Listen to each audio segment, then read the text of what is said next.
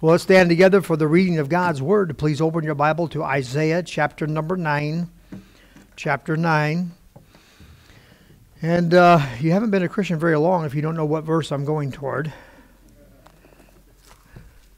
Verse number 6. For unto us a child is born. Amen. Yeah, Isaiah chapter 9. We'll read verses 6 and 7 to get started here, and then we'll go on through the passage. I think you'll find some interesting insights to add to your understanding, to deepen your appreciation of the significance of this passage as it relates to Christmas, and to deepen your appreciation for what Christmas means. The Bible says in Isaiah chapter 9, verse number 6, For unto us a child is born, unto us a son is given, and the government shall be upon his shoulder. And his name shall be called Wonderful, Counselor, the Mighty God, the Everlasting Father, the Prince of Peace. Of the increase of his government and peace there shall be no end, upon the throne of David and upon his kingdom, to order it. Let me say that again. To order it and to establish it with judgment and with justice, from henceforth, even forever. The zeal of the Lord of hosts will perform this. Father, as I prayed earlier, and as I've been praying just almost right out through the day here thus far, we want to hear from you. We need to hear from you. In fact, our very life depends upon every word that comes from God. Speak to us. Lord, we need you to hear us. We need you to reach from heaven and deliver us. We need that, Lord, but we know in your scriptures that our sins grieve you and interfere with your hearing and your reaching. And I pray now in Jesus' name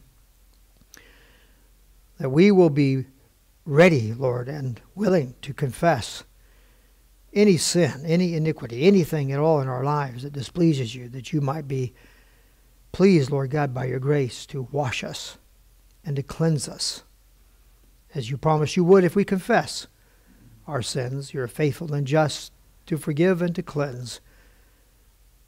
And because we need you to hear us, Lord God, I trust your Spirit will move every heart here to make a clean break of anything that is in the way of your hearing. In Jesus' name I pray, amen and amen. You may be seated.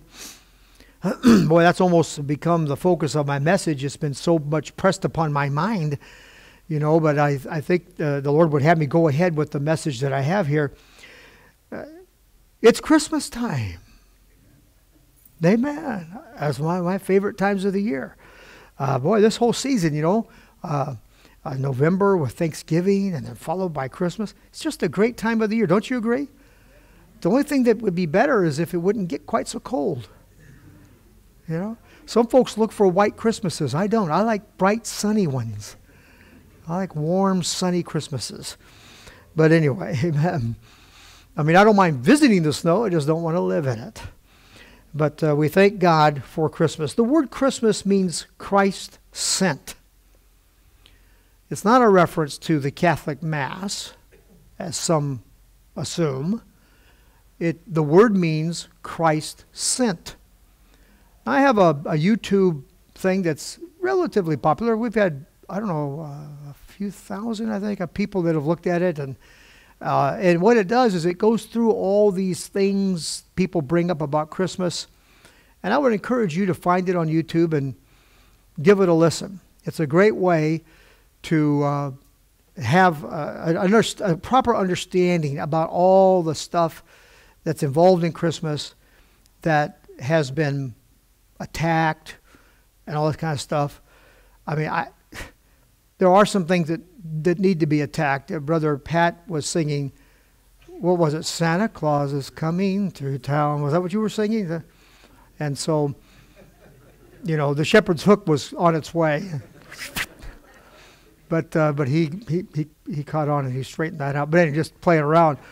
But yeah, we don't do Santa Claus and foolishness like that. But my little talk there does help clarify a lot of the questions that are raised about Christmas. Things like, was Jesus really born on December 25th? And the answer is, most likely. I know that surprises people. They don't like to hear that. Some Christians don't like to hear that because they have spent their whole lifetime bashing that. And yet I come along and go, no, actually, if you look at the Scripture and you calculate the time of John the Baptist's birth based on historical records and the Word of God, it lines up with December. And so December 25th is, and by the way, December 25th is not anybody's pagan holiday. Never was. It was never a pagan holiday. They missed it by about a month or so many days. And I can go on and on and on with that, but I don't have time to do that. It's not my message this morning. I just want to let you know we won't be going there this Christmas. I often do a couple of messages treating those topics. I'm not going to. So I'll just refer you to my YouTube thing. I'm sitting there all Christmas-like in a red scarf, looking like jolly old Christmas. And I'm talking, anyway, I'm just kidding around. But you can go there to get some insight onto all those things. Tonight today and tonight, we're going to look at this prophecy. The word Christmas means Christ sent. For God so loved the world that he gave his only begotten Son. That's a Christmas verse if there is any. It's got the whole idea of giving and what was given as the greatest and most supreme gift. And the first gift of Christmas came from heaven to mankind. This prophecy tells us that Messiah, the ruler of the earth, would come as a child, would be born as a child, and it would be the Son given, for God so loved the world that he gave his only begotten Son, who would take the government upon his shoulders. I like that idea. Let's just put it on him. It says his name shall be called Wonderful. Well, how many times have we referred to him as wonderful? And to his name is wonderful. How many times do we hear his name and our response is something like wonderful? Counselor. Well, he's certainly my counselor. I look to him for counsel, for guidance. The mighty God. Wow. That tweaks the noses of those Russellites. This Jesus who would be born a child, the Son of God, is the mighty God. Oh, this one really tweaks the everlasting Father. Now, in what way is the Son of God the everlasting Father?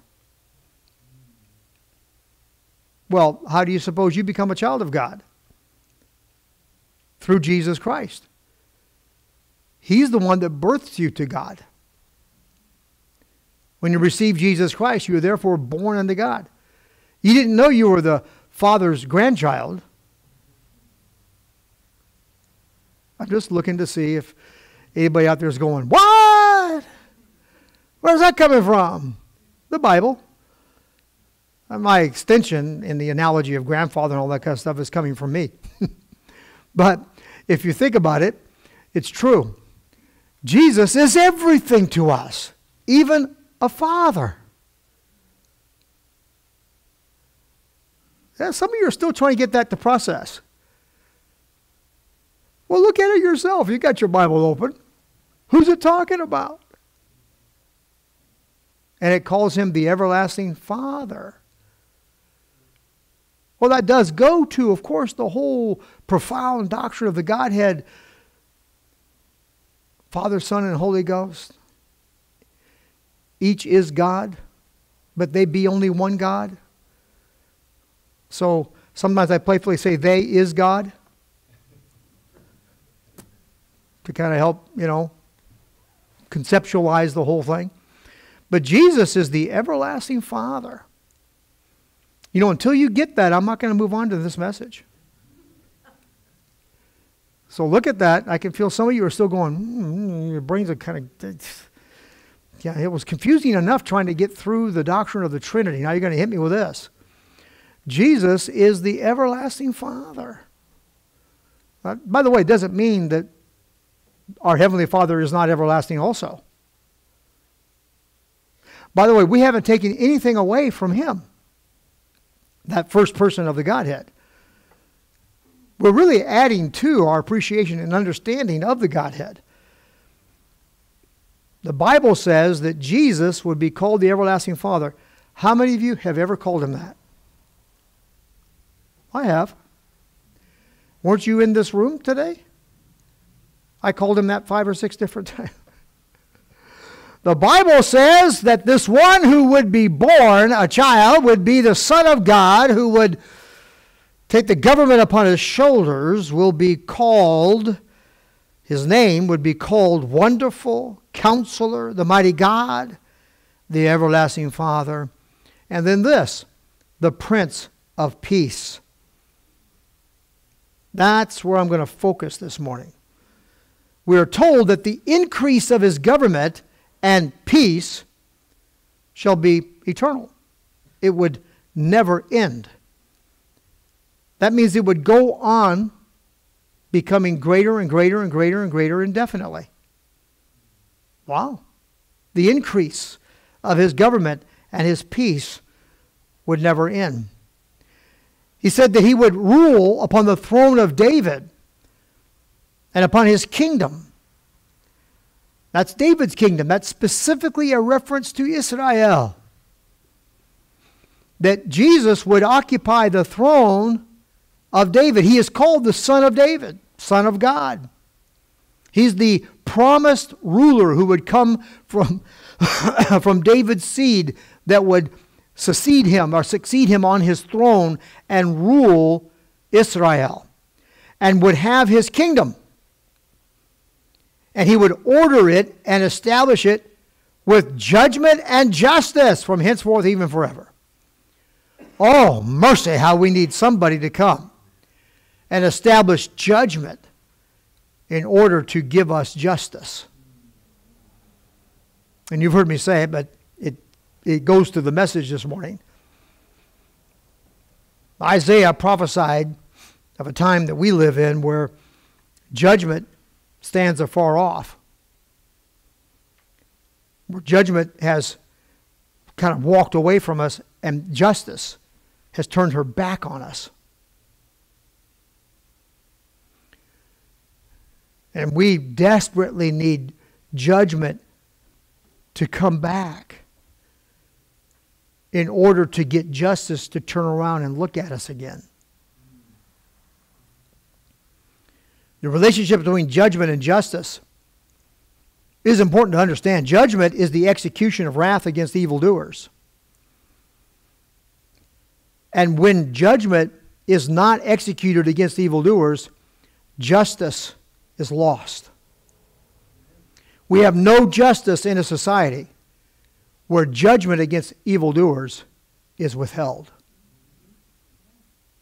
The reason we don't see justice in America is because of a miserable failure to execute judgment.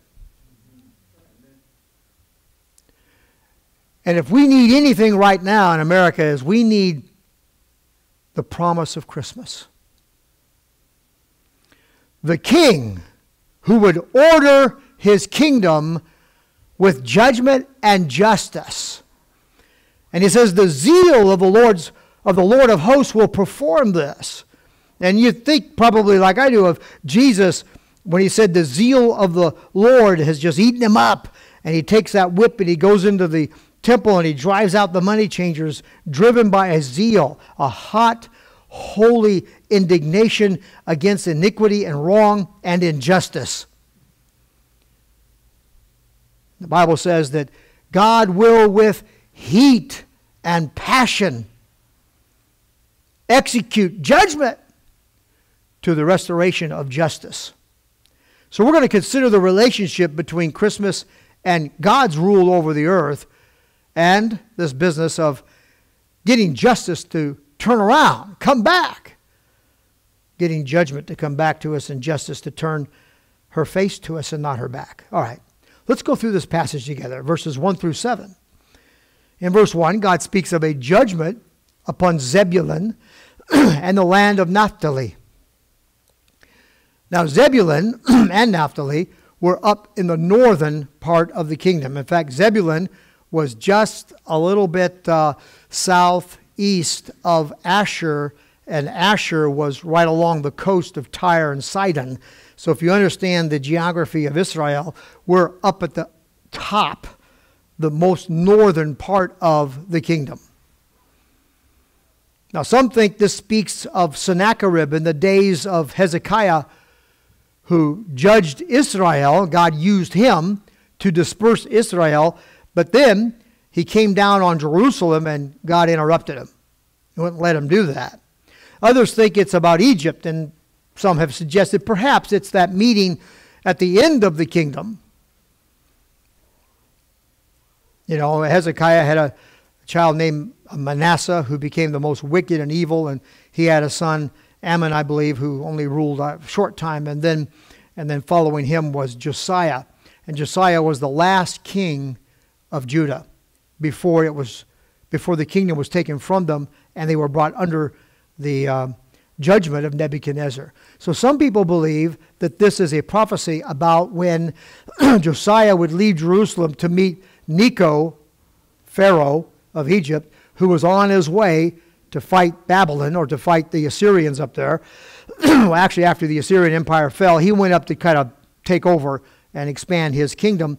He was on his way. Josiah came up out of Jerusalem and encountered him. They had a big fight, and Josiah was killed in that battle. And some think that that's what this is about, because that battle took place up around Naphtali and around Zebulun. Others believe it's some unknown affliction that was suffered in the northern part of Israel.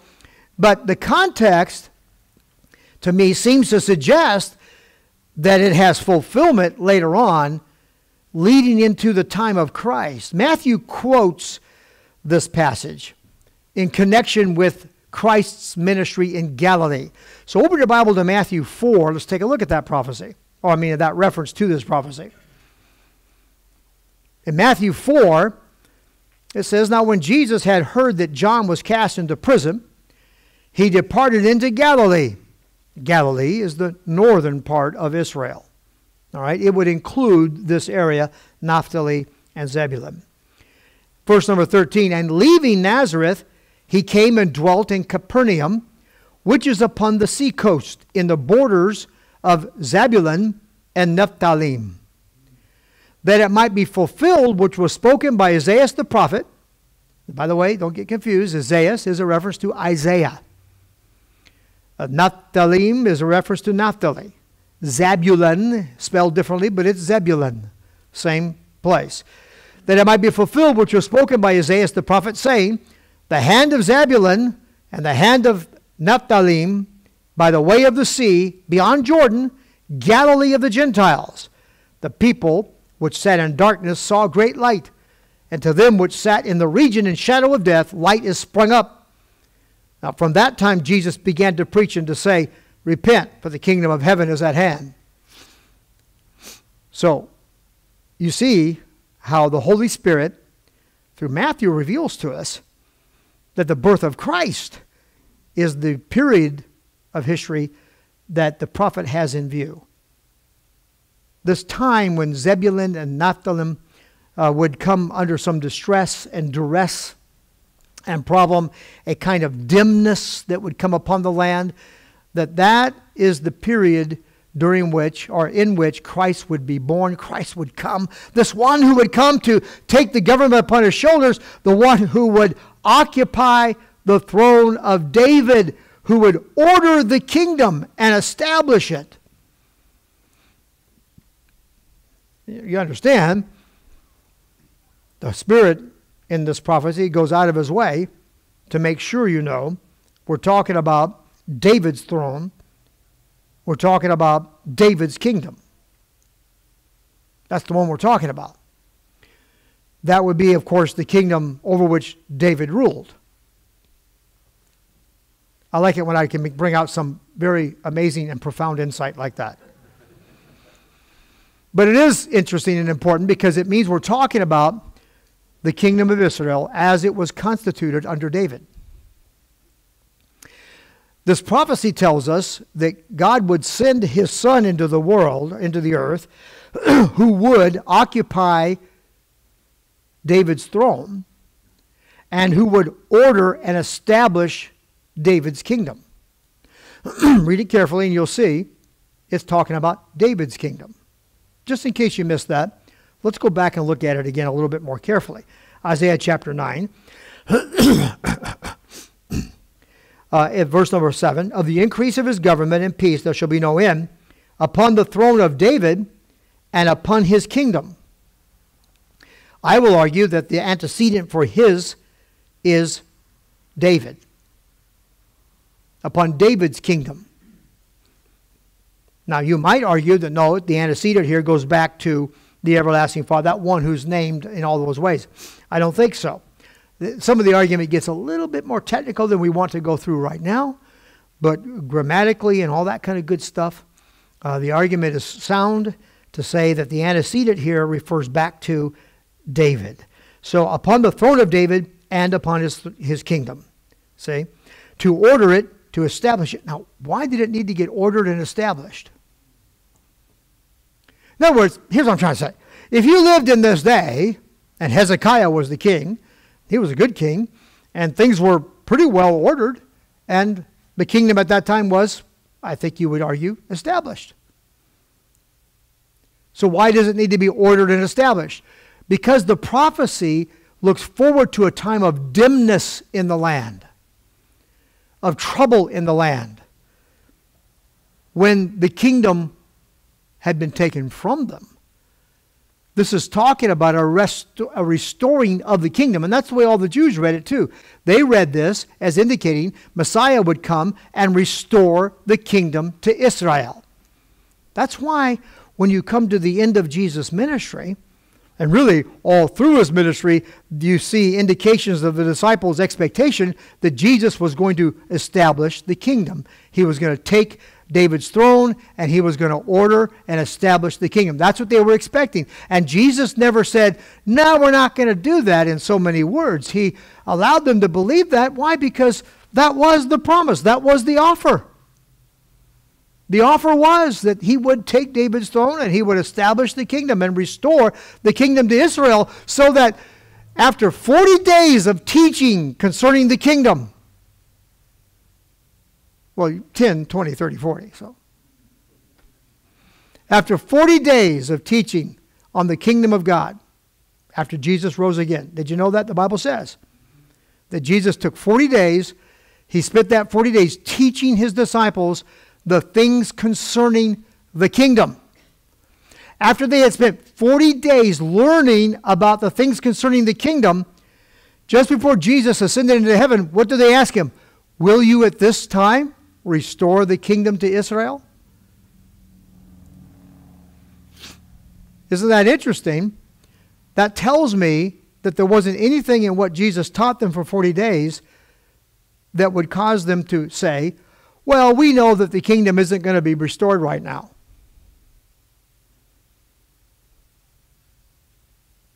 So, in other words, the hope and expectation of the kingdom being restored was still on the table at that time.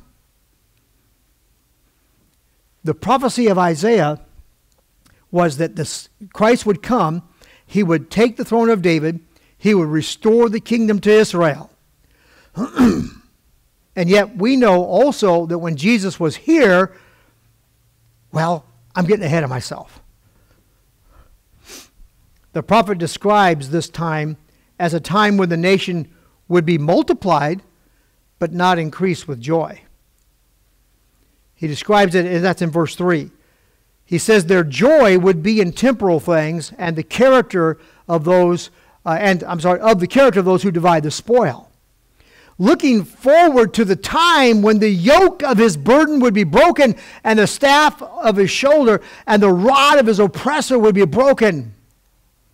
In other words, it's a time in history when Israel is looking for relief from the oppressor. That's what this prophecy is saying. It's describing that as the time during which this prophecy is fulfilled. That wouldn't fit Hezekiah's day. That wouldn't even fit Josiah's day. It might fit it after Josiah, but it wouldn't fit his day. They're looking forward to a time when the yoke of their burden would be broken. When the oppressor who oppressed them their power over them, I should have said, would be broken. And they would be able to be restored. Where they have the son of David, the promised son of David, on the throne of David, ruling and establishing and ordering the kingdom. And so I'm saying this is not talking about that kingdom yet to come. It's talking about the kingdom that's on the earth right now. And it was offered, this king who came, Jesus Christ, came to offer it to Israel. That's why he said, go only to the house of Israel. Not because he didn't intend to save. And you see, we have kind of gotten zeroed in, and understandably, on this, that the purpose of Christ's coming was focused on the redemption of mankind. Well, amen. No question about that. But it also included other things. One of them was the restoration of the kingdom to Israel.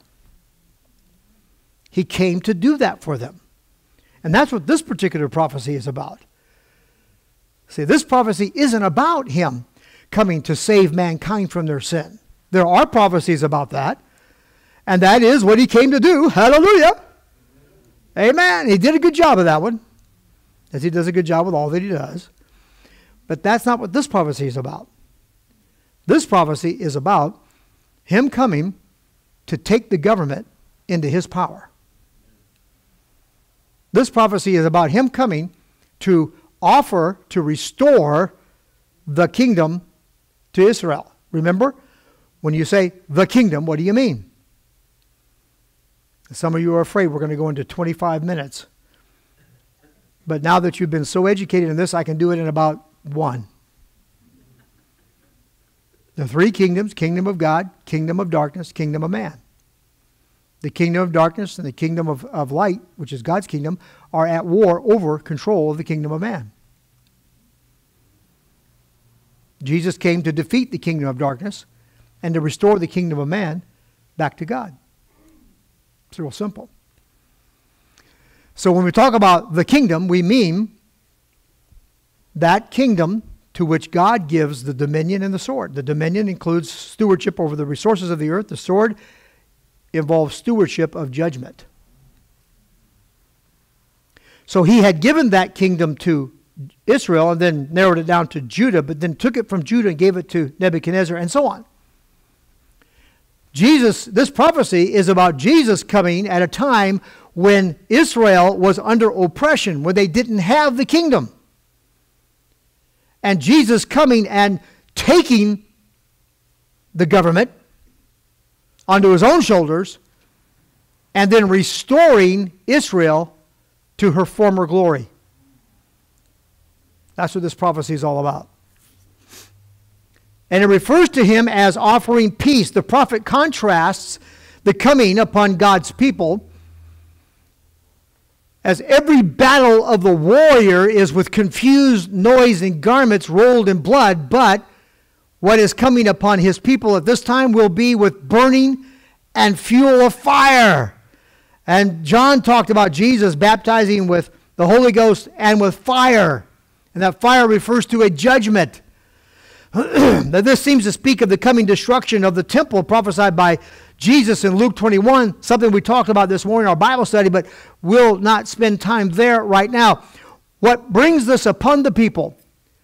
The promise of Christ brings upon the people this time where there's either going to be peace or terrible destruction. Peace or destruction. is presented before the people at Christ's coming as it's prophesied in this particular prophecy. An offer of peace refused. At his birth, the offer was, remember, peace, or on earth peace, goodwill toward man. That was the declaration of the angels. On earth peace, goodwill toward man. The Prince of Peace had been born, the fulfiller of this prophecy. The child, the son who had been given. This one who would come to offer peace. God's gift of his son included an offer of on earth peace, goodwill toward men. When we hear that, we think of that peace that passes understanding we are all privileged to have in Christ. We think perhaps of the joy unspeakable and full of glory, and we think of the reconciliation between the sinner and God and having peace then. But the language here is not peace in the heart of the believer or peace. That is true. All of those things are true. But the peace being spoken of here is peace on earth. What's envisioned here is an offer from God. I have sent someone to you. And if you receive him, he will bring peace in this earth. That's what's going on here. So when the angels declared peace on earth, goodwill toward men, just hold off and believe what they said. Have audacious faith. Bold to believe what it says and not make it into something else so you can believe it. In other words, the angels announced peace, on earth peace, goodwill toward men. But there's been no peace. So he must not have been talking about, like peace on earth. He must have been talking about like peace in my heart. Don't try to help God. Don't try to bail him out. Don't try to fix the Bible so that you can believe what it says when you have trouble with believing. Don't do that. Just leave the Bible alone. Go ahead and do this. Say, I must be missing something. Now that's a humble way to do this. You come against something like that. The Bible declared Jesus' birth with the offer on earth peace, goodwill toward men. That was obviously the disposition of God in the giving of his son. Was a goodwill gesture to mankind. Boy, mankind, you need my son. Psalm 2. Go back there again. Look at that. I've set my son upon the holy hill. I've given my son. If you will receive him, you'll have peace on earth. Now I added the conditional, if you will receive him. That's not mentioned directly in this prophecy, but it is implied. At his birth, the offer was peace on earth, goodwill toward man. Luke 2, verse 14, glory to God in the highest, and on earth peace, goodwill toward men. The peace that's offered is the restoration of the kingdom to Israel. The peace that's offered is, I have sent the promised Messiah. He's going to take David's throne. He's going to establish and order the kingdom. And from that kingdom, there will be peace on the earth. Well, we never saw Jesus in the Gospels. We never saw him go over to Jerusalem and walk into Herod's palace and say, okay, buddy, you're out of here. That's what the disciples were expecting him to do. The disciples were expecting him to mass an army or just to walk in there and just do one of his zoom things. Right? Just wipe him out. That's what they were looking for. They were anticipating that throughout. They never stopped expecting that. All the way to the point when Jesus was going to was departing. All the way to there. Okay. Are we ready to go? Are we going to fulfill that Isaiah 9 thing right now? Let's do this thing. I'm ready. Right? But Jesus said, You don't need to trouble yourself with those things that God has put into his own power. That's important because he didn't say, I've been teaching you guys for 40 days and you still don't get it. That's not what he said. No, there are some times in the Gospels when I could argue that that's pretty much what he did say to them. Like, how long of a time have I been with you and you still don't get it? It's just, that probably wasn't the tone he used, but you know what I mean. So it's important to note that in Acts chapter 1, Jesus didn't scold them for having failed to listen carefully to what he taught them, which tells me that what he taught them was not in any way contradictory to their expectation. They had a legitimate expectation for the kingdom to be restored to Israel. And Jesus as much as confirmed that when he said no, the kingdom won't be given now, that's going to be later. He didn't say that. He said, you don't need to concern yourself with the things that God has put in his power. It's going to happen in his time. Your expectation will be realized. That's going to happen. But don't focus on that. Leave that to God. He'll do it in his time. Here's what I want you focused on. You're going to receive power after the Holy Ghost has come upon you, and you're going to be witnesses to me in Judea, Samaria, and unto the uttermost parts of the earth. That's what I want you focused on. That's important. But he didn't say, your hope of the kingdom being restored is over. The fulfillment of the prophecy of Isaiah is still on the table. And what does that prophecy entail? Christ ruling upon the throne of his father David, establishing and ordering the kingdom, establishing or bringing peace on earth. God's gesture of goodwill toward mankind. Wow. Very interesting. So the disciples longed for the restoration of the kingdom of Israel.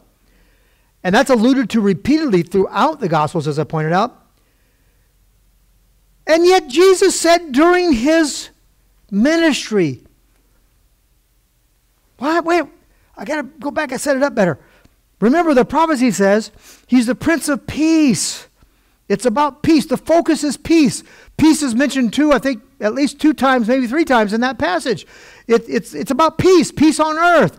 And at the time of the fulfillment of the prophecy, what do the angels focus on? On earth, peace, goodwill toward man. That's what it's about. And yet Jesus said in Matthew 10:34, think not that I am come to send peace on earth. I came not to send peace, but a sword. And then in Luke 12:51, suppose ye that I am come to give peace on earth? I tell you nay, but rather division. Okay, Lord, you got to help me out here. What am I missing? In other words, Lord, you got to help me out. I'm not going to help him out and get him out of a mess he got himself into with his confusing Bible. No, I want him to help me out, straighten me out, and show me what's going on here. He prophesied that they would reject the offer of his peace. He predicted that. Open the Bible to Matthew 21.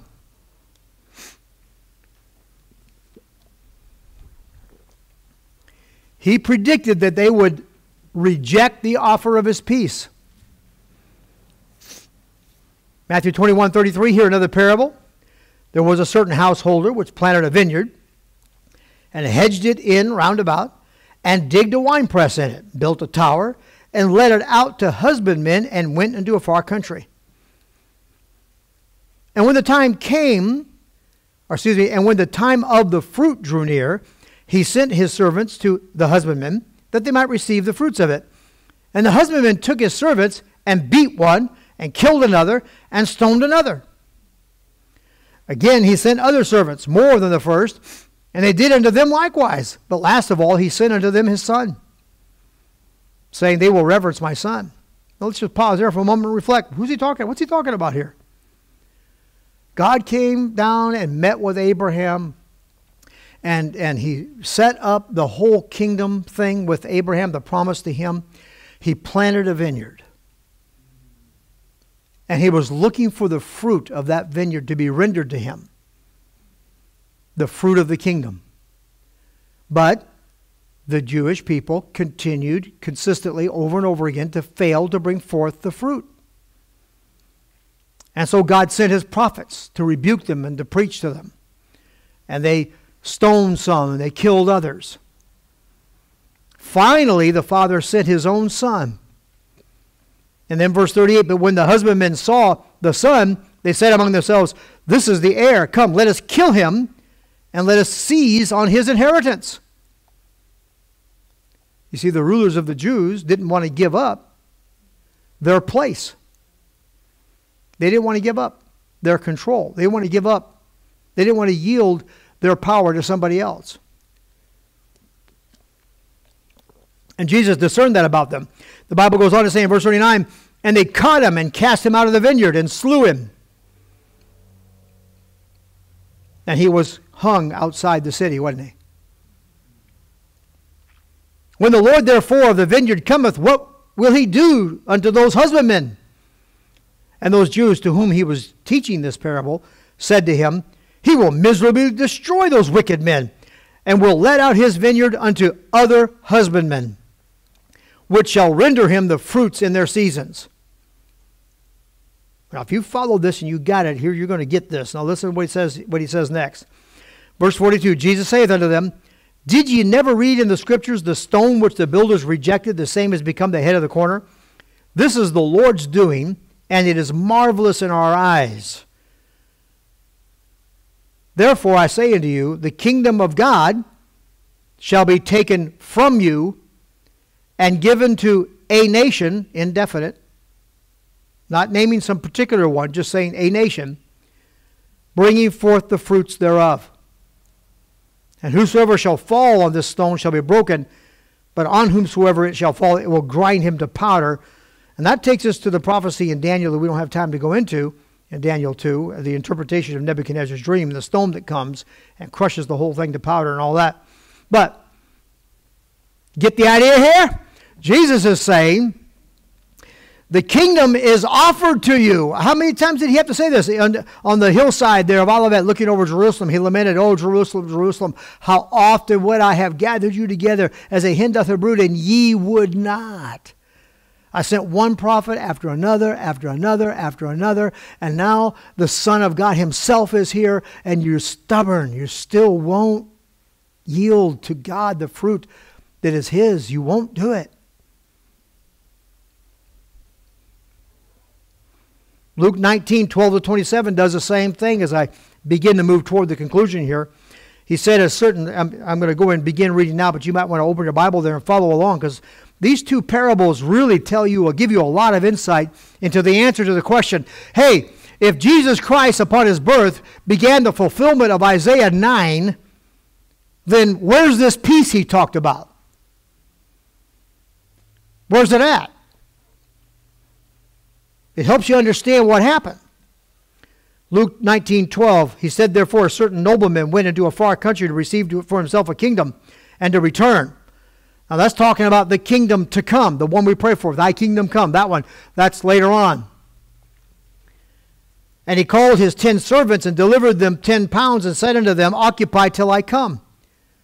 But his citizens hated him. Who are his citizens? Everybody else except the servants. The differentiation here is the servants and the citizens.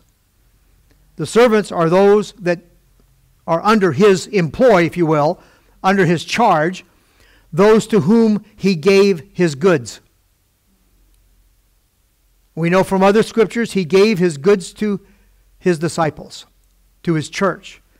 He gave the church the keys of the kingdom, and he gave his goods to the church to be a steward and to occupy it till he returned. So who are the citizens? Everybody else. That gets proved even more as we proceed. His citizens. So in other words, this envisions a situation in which Jesus has given his goods to his servants and left, but everybody in the world is considered one of his citizens. He got the government onto his shoulders, if you're paying attention. It's his now. Everybody's under him. But they hate him. You see, they won't receive the peace he's offering. And they sent a message after him saying, we will not have this man to reign over us. Scratch Psalm 2 in the margin there. The heathen are raging, the people are imagining a vain thing. They're sending word after him saying, we're not going to have that man reign over us. That's what's going on right now. His citizens hated him. Verse 15, and it came to pass that when he was returned, having received the kingdom, then he commanded these servants to be called unto him, to whom he had given the money, that he might know how much every man gained by trading. And then he goes through his judgment there. I'm not going to go through that. It's just about the fact that those of us who are his servants, who've been given his goods and have squandered that and have not exercised our stewardship faithfully, are going to give an account. We will give an account. But what happens to the rest of them? To the citizens? Verse 27. But those mine enemies, which would not that I should reign over them, who's that? The citizens. The rest. Everybody else in the world, other than his servants. Those who obey the gospel become his servants. Those who disobey the gospel are his enemies. But those mine enemies, which would not that I should reign over them, bring hither and slay them before me. Now we're trying to understand, how is it that this prophecy, Isaiah 9, says that Christ would come, take the government on his shoulders, and be the Prince of Peace, and offer peace to the world. And yet the world has not seen peace. Rather, what we've seen is greater turmoil. In other words, it got worse, not better. The Jews got all stirred up by his coming and went against him. Rome was drawn in to this crazy mess and used the legal authority of Rome to execute him. And he was killed on the cross of Calvary. Now, God has a plan overarching this whole mess, which, in an amazing way, made all of those things work toward the greater good of our redemption, of our salvation. Hallelujah. But that doesn't take anything from the crime. In other words, nobody can stand before God and say, and argue this, well, yeah, I rejected your son and crucified him, but really that was just part of your plan so you could provide redemption for all mankind. So actually I was doing your will, and that's not going to work. Amen? And that's proved in several places in Scripture. The book of Acts, where the Apostle Peter said that you crucified the Son of God. Whew, and he preached that as a judgment against them. So we have surrendered to the Lord Jesus Christ. We have entered into his peace. You see, the offer is peace or punishment. Got to get two P's in there. There's peace or pulverization. That's an even better one. The offer was peace, but they rejected the peace. We, who are translated into the kingdom of God's dear Son, are the ones who stand with the kingdom.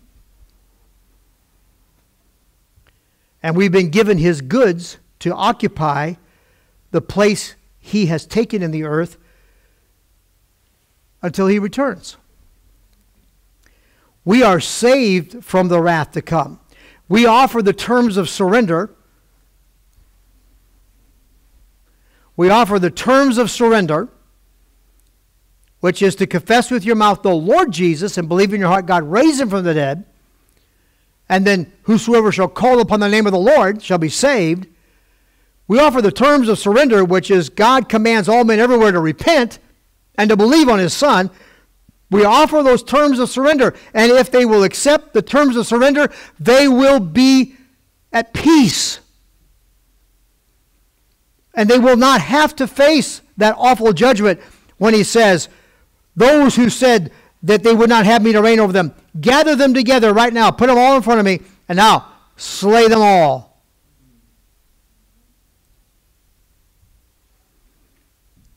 We were preserved from that because we have accepted the terms of surrender. So our mission when we go forward now, I'm going to explain this in detail tonight in the 5 o'clock service. I'm going to explain what this means about how we preach the gospel. I'm going to explain what this means about how we are positioned in the earth on behalf of Christ to carry on this message, this mission. Jesus said, I'm withdrawing the offer of the kingdom from you, Israel. But he didn't say, I'm withdrawing it from the earth. He didn't say that. He said, I'm going to give this kingdom to a nation that brings forth the fruit. And down through history, that's exactly what the sovereign Lord Jesus Christ has done. He's given the kingdom to a nation of his choosing. Takes it, passes it to another, and that's what Jesus has been doing. And it will always go to a Gentile nation until the times of the Gentiles are done. Then it will be restored to Israel.